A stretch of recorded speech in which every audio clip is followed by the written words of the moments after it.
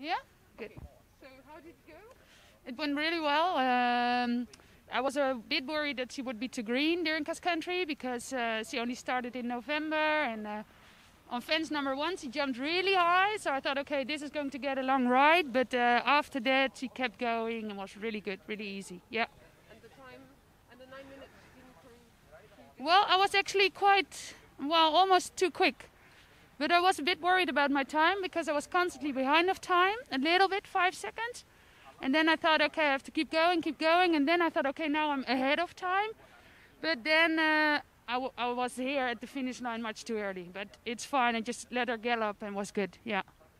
Okay, thank you very much. No problem.